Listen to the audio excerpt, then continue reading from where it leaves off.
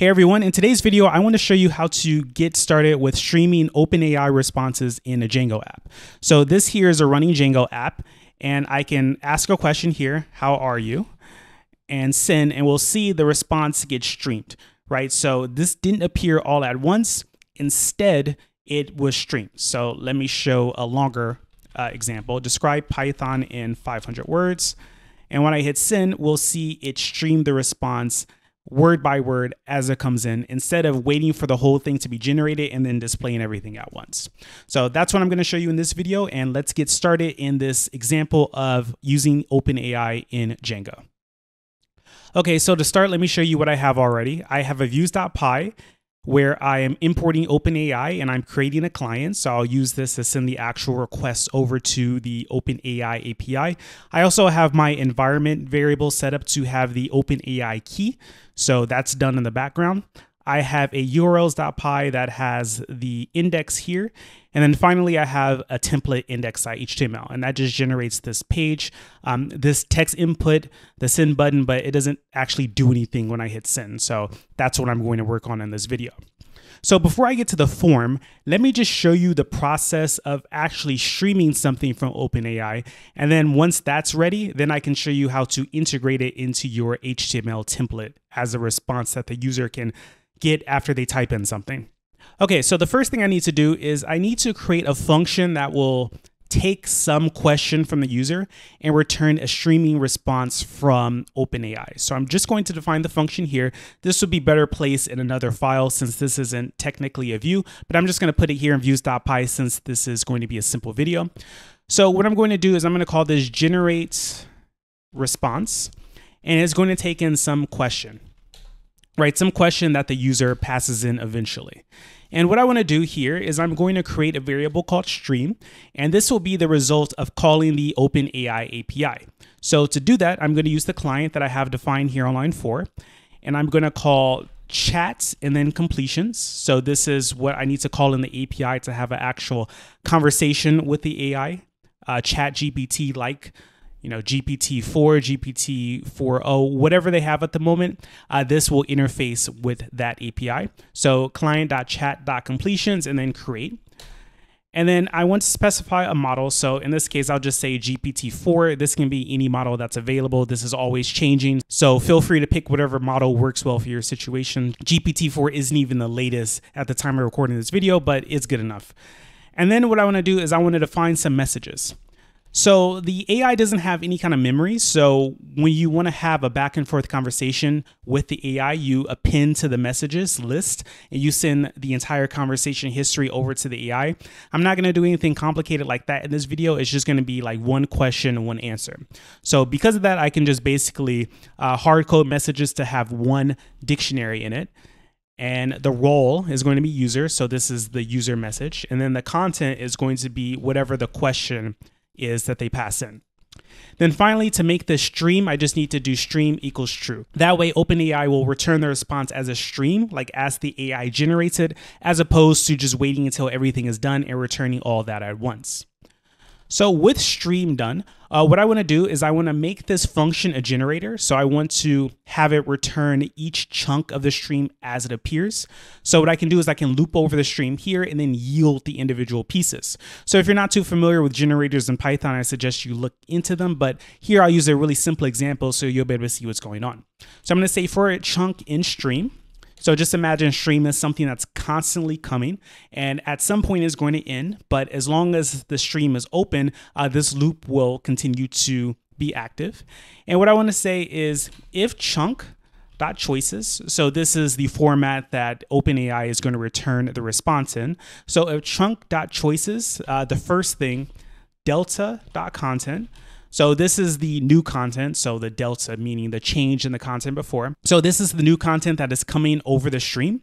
So for each piece of this, we're going to say if it's not none. So if there's like a new piece of content available, we want to return it. So I'm just going to yield the same thing here. So this is like the new content, right? So let's say the content was like, my name is Anthony, and then each word was a chunk. So my will come in and we'll see it here. This would be my, and then it would yield the word my. And then a space will come in and it would yield the character space. And then name will yield name, and so on. So that's all that's happening here, and it will continue to yield things until the stream closes. So the stream will close when OpenAI has nothing left to return, meaning the AI has generated the complete response. So I've made this into a generator. Now let me go ahead and create a view that will take this generator and return it. So I'll call this answer, and this will take in requests. And for now, I'm not going to take in any user information. I'm just going to hard code it. So I'm going to say message equals describe Django in 300 words. Okay, so that's the message that I want to send over the question that I want to ask. So how about this to make it a question? Can you describe Django in 300 words? That's what I want the question to be, although it obviously doesn't have to be a question. And then what I'm going to do is I'm going to return a response. But this response needs to be created because this is going to be a streaming response. So let me just return response here. And what I need to do is I need to import something from Django. So what I'll say is from django.http.response, I want to import something called streaming HTTP response. So this will allow Django to return a response that will remain open until the stream is complete. So I need to use the streaming HTTP response instead of the typical response that you use in Django. So I'm going to take this class, and the first argument to this class is going to be the function that has a generator in it. So this generate response. So we just need to call it as the first thing, and then the message gets passed to generate response here. And then we can give it a status. I'll just say 200, and then a content type. So the content type in this case, I'll just do text plain because I'm not streaming like any videos or anything like that. It's just plain text that I'm streaming. So I have that, and I'm returning the response. So now let's see if I can get it to return. So let me go over to the app, and I will go to /answer. And actually, before I do that, I need to create a URL. So what I'll do is path, and then we'll have answer here and views.answer. Okay, so now let me go to /answer and hit enter, and it's going to start loading. And it is a weird thing in my browser that happens where the first part of the response doesn't come back. But as you can see, like it starts streaming in the middle. So I'm not quite sure why that happens, why it doesn't start at the first word. But you can still see that the streaming works. If I just refresh this again, we'll see that the streaming starts somewhere in the middle, and like each word is appearing as it's being streamed. So here's just another example. Right, so this demonstrates that the streaming part works, but of course, this isn't the approach that you want to happen in the app. You want the stream output to appear somewhere in the template. So let's go back over to views.py. And before I move on to the template, what I want to do is I want to import django.views.decorators.csrf. I'm going to import CRSF exempt. And I'm just doing this because I want to send a post request to this answer view without having to worry about the CSRF token. If that's important in your situation, then you can go ahead and use it. But in mine, I'm just going to mark it as exempt here. So now let me go over to the template index.html, and let's take a look at what we have. So if I go down here to the script, we see that I have the body, the submit button, and the input already as variables, so I can access those elements. And I just need to write the code to work when the user wants to do something. So just to remind you, let me go back to the home page. And we see here we have this text input. So what I want to do is whenever the user types in something and hits send, I want to have it send that message over to OpenAI. So it has to go to my backend, and then from the backend, it goes to OpenAI. So the first thing I'll do is I'll add a click listener on the submit button. So what I'll do is submit_button.add event listener. And I'm looking for a click event. I want this to be async because I'm doing streaming. So I need to make this an async function that gets called when the click happens. And then inside I can do e.prevent default so it doesn't try to submit a form like normal. And then what I want to do is I want to send a fetch request to that answer endpoint with the message. So what I'll do here is I'll say const response. So I'm going to use this response in a second. And remember, this is going to be async because it's streaming. So it's going to wait for each chunk. So I need to await this. And I'll do fetch. And then I'm going to send a fetch request to the answer endpoint. And then for the properties here, it's going to be a post request. The headers, I'm going to send JSON, so we'll do content type is going to be application/JSON. And then for the body, I'm going to do JSON.stringify, and I'm going to send the message over with input.value. So input is that text input, and it's going to send it as a message in JSON over to the answer endpoint. So let me go over to views and just modify this so the views will pick up the JSON information. So I will import JSON. And then in here, I'm going to do data equals JSON.loadS, and then take the request.body to convert it to Python objects.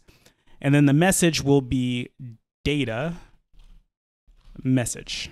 Okay.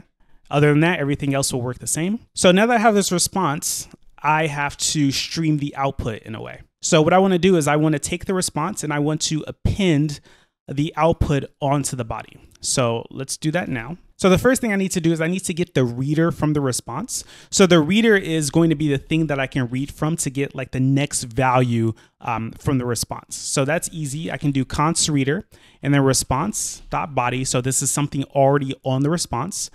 And then we just call get reader.